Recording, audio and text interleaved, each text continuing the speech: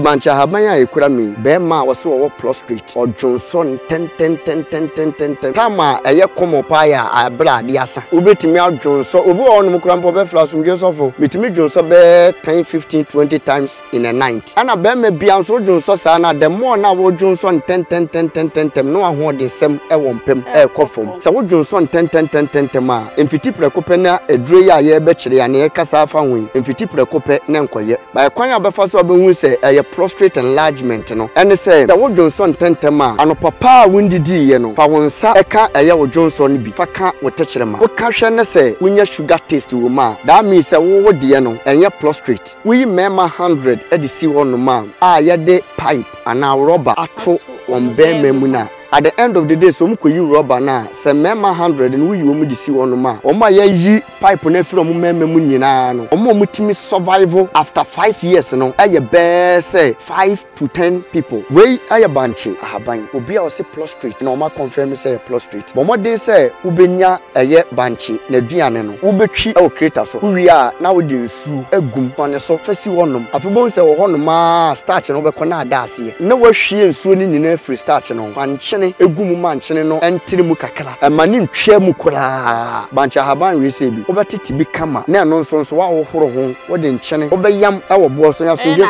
afafra eye banchi mole no amanfo we am so for FM Bob Siga bet ma FM Kokuma no I may love you I may kiss you hey we me taste yes akai masa wan hwe bia wa ha ho watch it I may love it I may kiss it hey me taste thank you for your portion. Abusia mama akwa abashronko efambra ya SH0CK TV so said dem amunim ye hyiase ya na adesuade na ye ba besua na said dem panifo di nkan kaaye no haban bebre ne wonwem ne nso enye ni na ne sayade entie na ya chepni haban na ye ba betwetwe enkomo afa ho na enne no asumdwe sofo menchen a ye ne ba betwetwe enkomo mesho so nsaka video yi bia mesho so be subscribe no like no waja wo comment ato under comment section no ama mi twa me ho aba me ba ya den komo twetwe no ebe frasia amanfo we am so for FM Bob Siga bet ma FM Kokuma no I may love you I may kiss you hey we me taste yes akai masa wan hwe bia wa ha ho watch it I may love it I may kiss it hey me taste thank you for your portion. Abusia me koya amasan so aba me amidi dwumade mu tia me bidi ne abenajimfo ase dem di nkan kaaye no papa wo ye nchen a ye ne baba twetwe nkomo nti yen se ho ne ntwimpini papa na yen fa ye nkomo twetwe no enhyase da de ye mo akwa aba me just me nuaba na pome eradi gusu we shira ne ma okay da de ene no ye be Cassava haban ho na wo be me hu se ukula bancha haban ti medi nkan de afili bancha haban so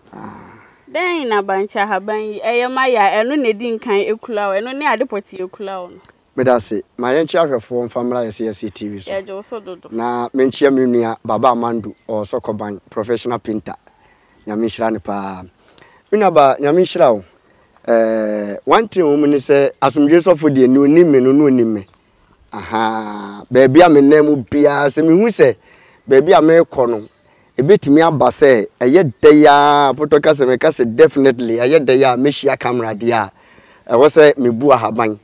edikula na ba me be na me say ye de ya maba no me nsa nkokwa ti bancha haban ya ekura me ye di nkomo e de afa emema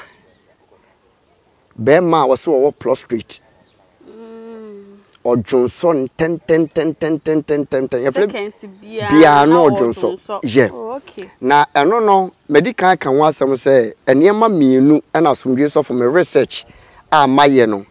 ama so far mahu se sa yare no wo so a wo Johnson 10 ba ko ye diabetes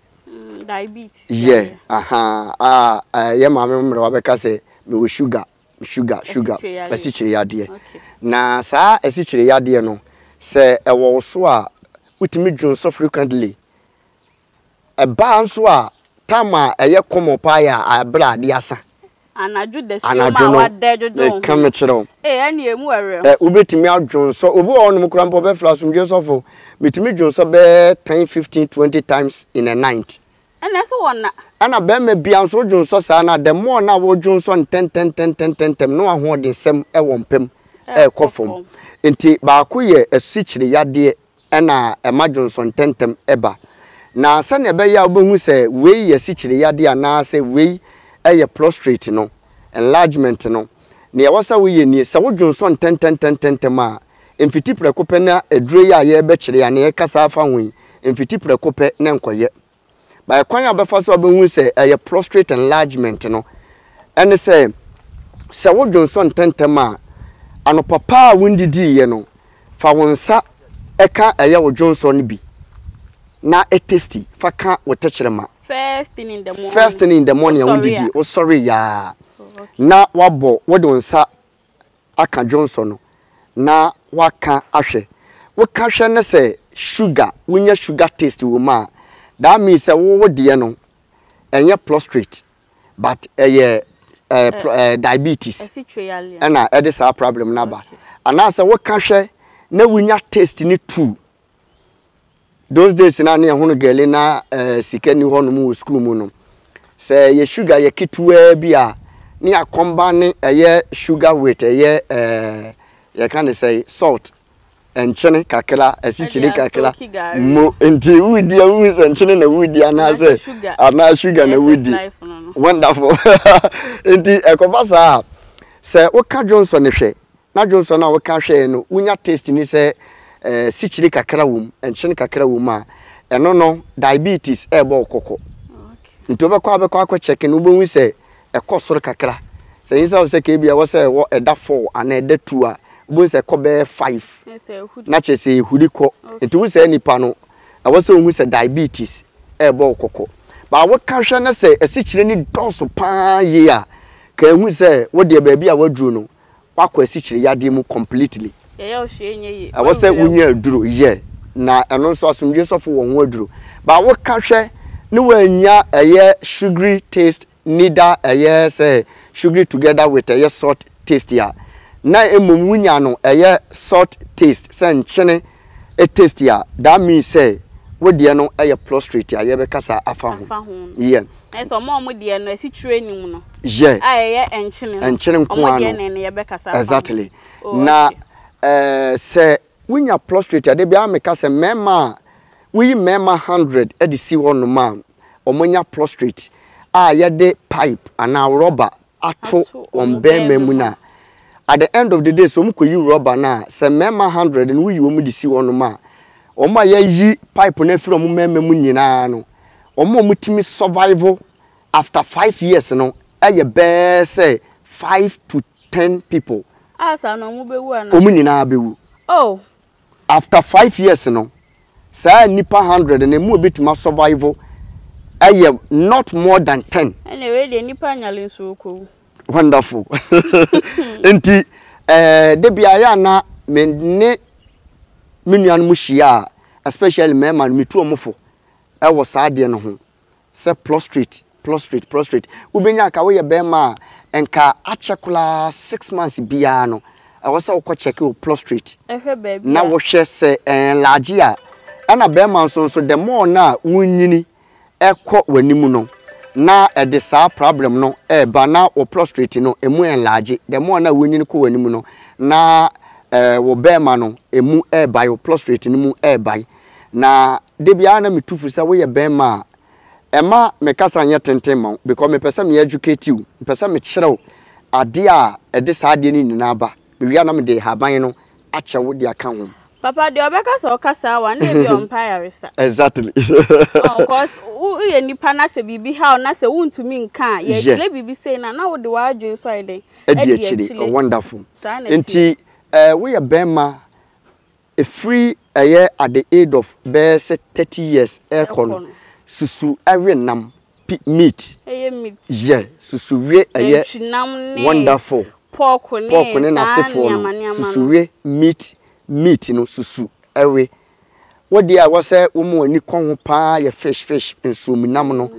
no pa na we bema after 30 years aircon bema bi betimi akwa gina a year chop bar okwa restaurant no de ne car key ponte ya boa ne hwa ema me yikotodwe we ma me yikote we ma me oni so ne de wo chele oji nanum otwetwa bi sika na ba bu so bon say within a short time na problem no ashase a eba mesrew aya yensusu emema ne titiriw okay yeah enti saade no hu say koso a what test no hu say asichire enim aye enchene ene asichire enkamfly na mu wanya aye enchene no level nko ano enso still na uguso a wodwonso no wetima akọ o doctor ho no test aye o prostrate no e de amount se wunya ne sa pe ade wi a mechire meka sa asumdwe so for ade bi a mechire bia na ye tested and confirmed okay enuro be play ho no ma metima ka se be 95% of nuro a mechire eye nuro a mesai ade mankrofo gi hu sika menye sebi minuan maduyefo na oba na wa kire se edro we yede bi ka we ho na wa kire baako na agya bi wom uchile ni me kire na wo se me kire de me kire ni nyina e de ama ntumi nye na se obeba papa ho dia exactly na ma ye e de ama na ma charge wo okay eno de man ka me boa we aye banche ahaban obi a wo se prostrate odwonso enten okoye na o ma confirm say prostrate bomodin say ubenya eye banche na duane no de di wo fufuo no mo wunya na duane na ne ubeye nie ubetwi e o creator so uwi a na wodi nsuo say de utwi banche mole exactly okay. Na wodi nsuo agum wodi nsuo gum a sone so ka banche mole no fra nsuo no mane emfra uwi a sone so o sone so wi a fasi wonom afibon se wo hono ma starch no be ko na ada ase that's the way starch mo na wa hwie nsuo ni nyina free starch no starch ne de onfa nya hwe biem se nsuo na wa hwie no fa nkyene egum ma nkyene no entire mu kakra ntwe mu na amani ntwe mu kura mani ye te se wo ye aduane na wo de nkyene atum no wonderful wa wie ni saa no ne wo be ye ne se wei bancha haban we se bi obetiti bi kama na no nso wa wohoro ho wode nkyene agu nsuom na wa wohoro ho nkyene a wodi ngu nsuom ni se moa bi woso a wodi kwa we yam ebe ha wa na ekle wo mu nyina e de firi honom enti wa wie ni saa no obe brande ana se obe yam wo bo so ya so na haban no so nje so for me kira de aya no me pe no eye hygienic way tira me ka se wohoro ho wa wie ni saa no yam na bo so di yamadrun na se nipa ni bi na o blender ni sa ne mane no aya na ye but makoye 33 din ni ba a me kire tetinduro no o prefer se aya na me prefer exactly aha kwa ne bo anya de so ka wa ya resan kwada kwako tobi wo abonti no de enti wo mo wa kwantuo mu na ebi o mu ntimi nya saa eboba ne ho ayi no anu na nipa na eno kura mponya me adom nimdi aba omo wo eye rubber blender wo hono ma o ma ye ne seni na rubber no nso odin a obetimi e de abrende wo huro hu wi a na wo de gu ade ma na wayam ne kama wi a wo yam afafra eye banche mole no eye banche ne nsu no ye wo de na o hwie si wo na o de nchene gu mu no ye enti e de afra obi wo no nso a because wi a be sone so enti obi wo no nso a ne wo ye ne say watwi banche mole na wie no na wayam we sei no e de afra banche mole no na wode nsuo e de agu ho na wode nkyene e de atum na wode esi won mu minute be aduonu e kwa na dua saso no na nsuo no waso ne nsuo ni to already no wode we sei ni nyina ne nkyene ne banche mole ni nyina afra mo owie ni sa wo sonwe a afi won fa ngu gallon mu onom gallon ketwa mo ne ekomu bi etwa ne 7 no bia wantimi anom kora no e wo se otimi di be se gallon no otimi di be se 2.5 days and 2 days enum ni nyina se nipa na ntimi obetimi di 3 days anom onom ne tententem a asedan ka wrade se wonom saade we se ya obi ono ma kire nkofu bibre na wo kire nipa wo se asumdwe so mitimi sorry be se 10 times, 15 times, 20 times in a night. And son, I diache. To go on my over children now, obey you know. Was it as you just for another mada? What Tommy? What barmy? More and not dear who here. Wonderful. It is a nippano. Well, yeah, well, yes, I did we say ya.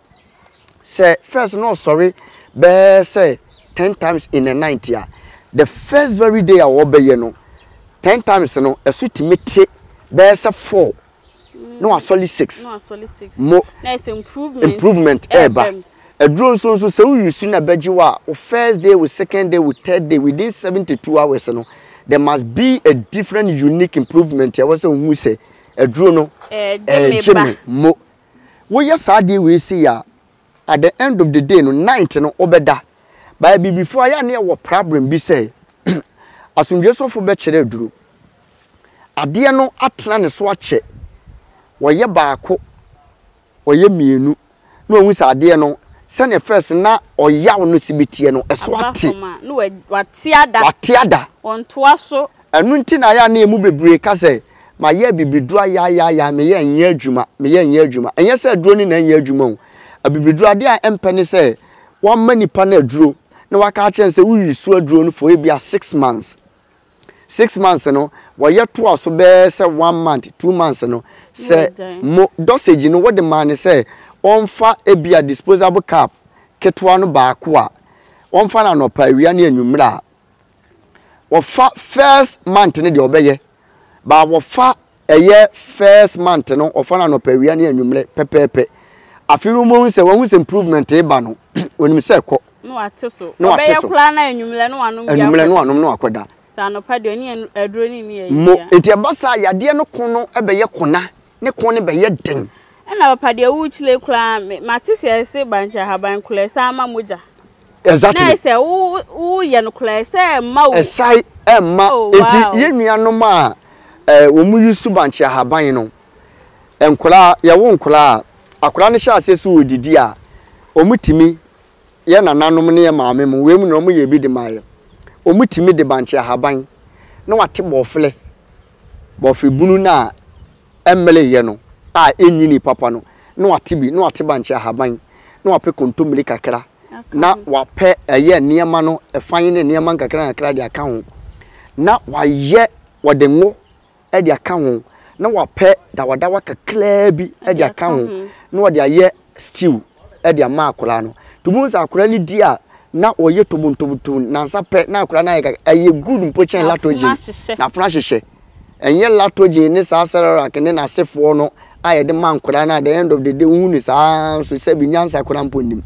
ye tete wonum na we say buanti we say kura no esa ma mojeduro ana no danchan ya prostrate ne de na ya kire no eno danchan a obi o se wo severe stomach pains yefunu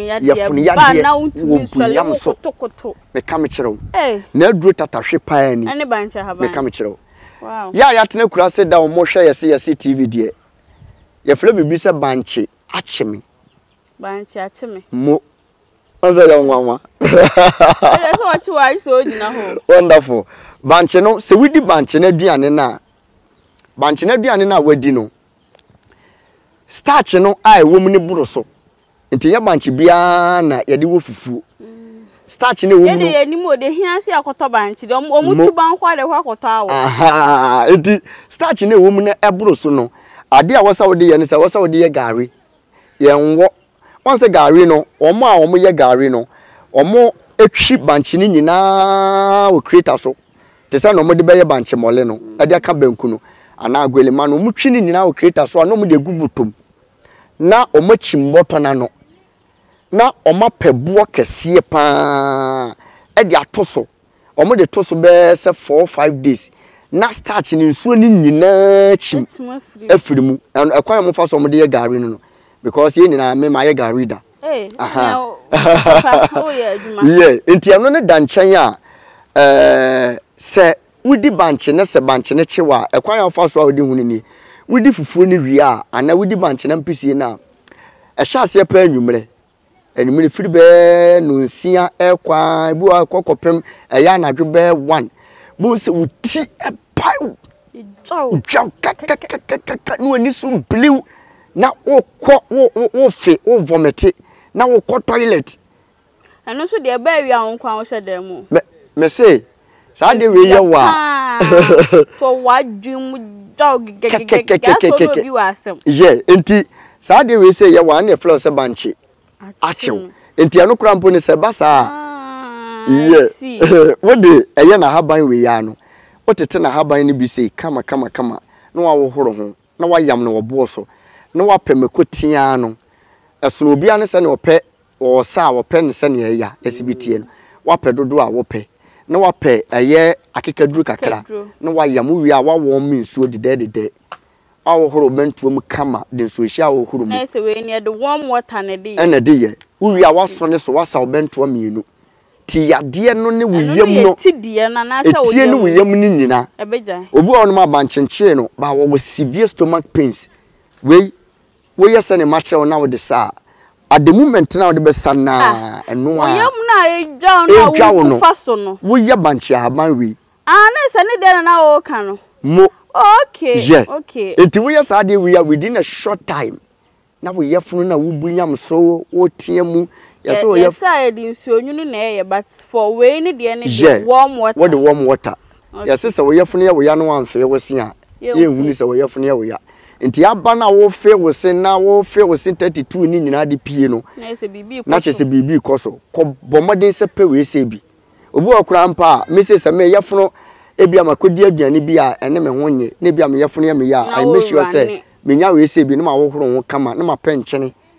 abo no mayi ketwa be tele de aka na me da hyemenum na mawe mawi a na ma mene mu nsuo no amene na aduane na aka ho me yesa de na acha me se ache kola we di ache 10 minutes o se jai I was me sorry etumirika kobobo na ne mo amu baabi ko na mafu dwa mo e ka mu dwa na basa ni de we de amu de ni o kwa titi bi sho obotom ene e ba ye na ese e ho na ntempa na obubo ma penso ama ho oto yeah so ya de ye o enye easy we kuro ya no banche haban won ana banche dia banche ni fu no efiri na haban esoa kwesi ni hini ani na duane e wo bia na ye we say kula no yamfa ni duane na haban ni dua say ni de ni duane say no ya kire on sa apo bi wo ho ma kire da obi o se pompobone abo me de on kire yo na isu ntitire obi o se pompobone abo no pompo abobo basa etimi ku ana say yeah me kai last time ge bia say bi boni tiri man mo ube so easy wow na apo no on sa apo wo so aya banch no ubu papa ye nie na ade we dia ubu we ni free so a yeah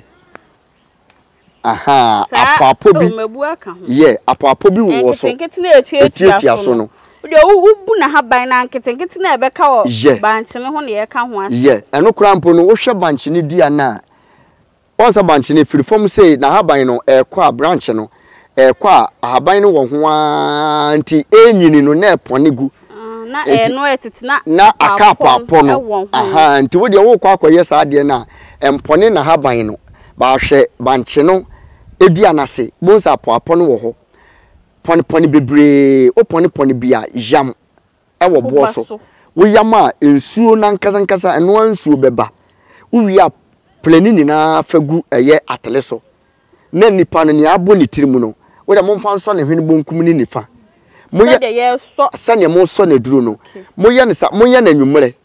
a wo be kwa akoda no na se awia e nwumre wo se ade bechi a on sorry no na mojafi efiri ne hwenim efiri nanum ebitimi firi wasum any serious but that means says ade we say wa anya keku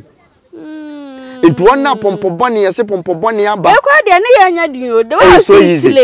de nya so be kwa kope bancha haban no watete apapo na e wo apapo ne keke erade na we nyina ye nimdi a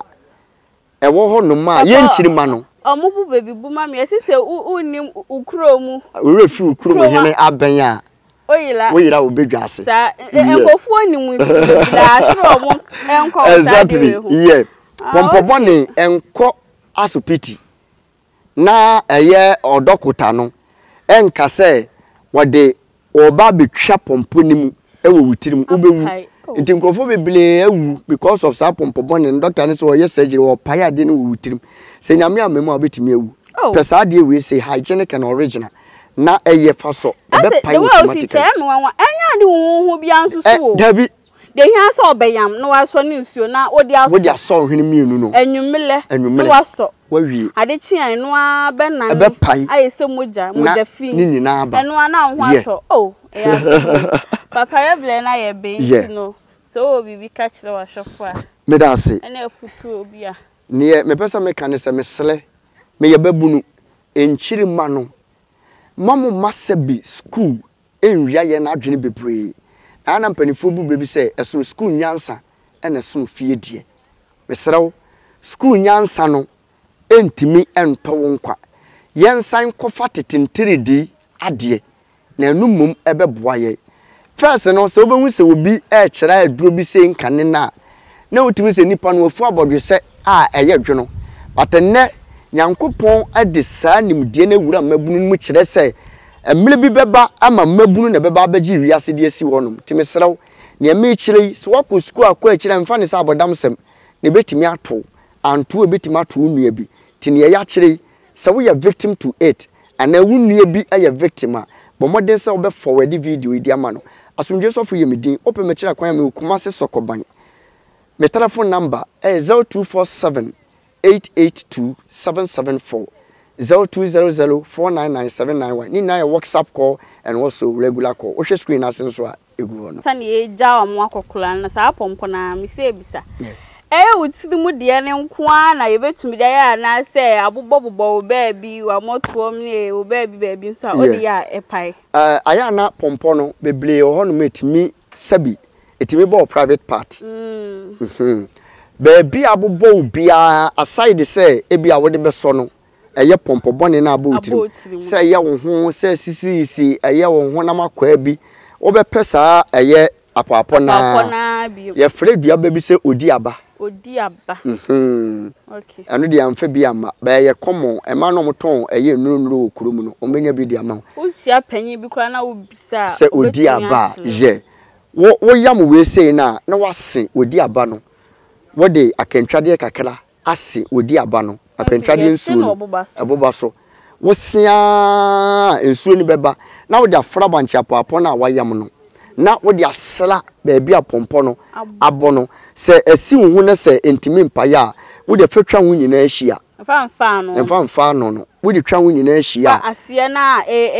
pejaba no within be say 2 days anu ni nyina be hye tententem unsa hye tentem a yam eya apapo ne bi nko a emfa hwenka ho na fatale ano no ade be kye na apai ebe twe doa ne nsuo ni nyina ma ho ato ye papa ye dasi ya me shira eya asumdwe sofo na ye ne etwetwe enkomo no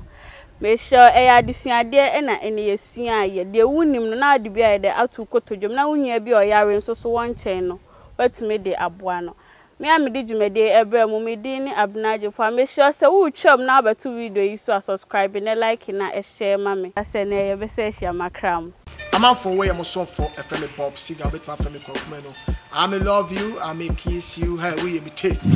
yes akai masa wan hwe bia wa ha ho